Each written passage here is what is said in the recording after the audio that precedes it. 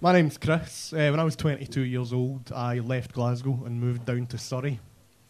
My rent doubled overnight, but so did my life expectancy.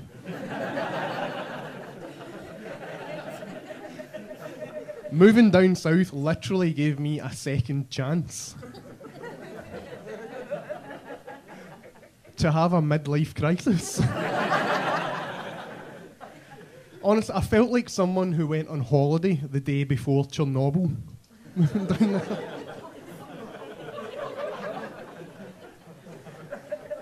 I learned a lot living down south. I learned how to predict someone's social class based on how much of my accent they understood. Here's the formula, right? Every time I had to repeat myself, add 1 acre to their country estate. If I met someone really posh, I couldn't introduce myself as Chris. I had to introduce myself as Charlie. Hotel Romeo India Sierra.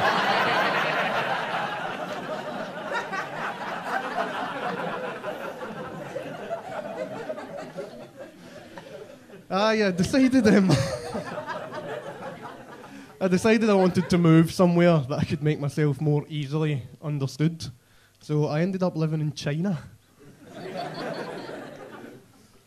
And moving there was a really easy decision for me because I googled it, and it turns out that China specialises in 2 things: fake designer products and deep fried food. Sounds like Christmas to a guy from Glasgow, man. I'm surprised more Glaswegians didn't make the trip over there. Because China also shares a border with Afghanistan, so they've got plenty of cheap heroin.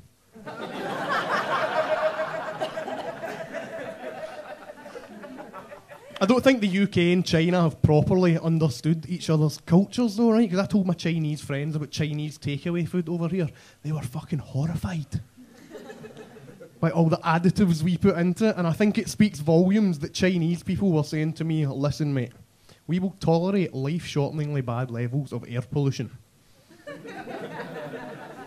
But we draw the fucking line at a large sweet and sour chicken, man. Now, we don't understand each other's cultures though, right? Because I went to an authentic British pub when I was in China. 2 hours I was sitting in there. Not once did someone try to sell me a dodgy Sky TV box. They didn't have a guy sitting in the corner, like weeping into a fruit machine, just waiting for someone to walk past him. So he could go, Ni hao ma, Ji chi hen kwai, Jiu hui jiu fu. Which, as I'm sure you all know, is the Chinese for, all right, mate, trust me, this machine is definitely due to pay out any minute now. I was in an Irish bar in China, and all over the walls, they just had portraits of the Queen.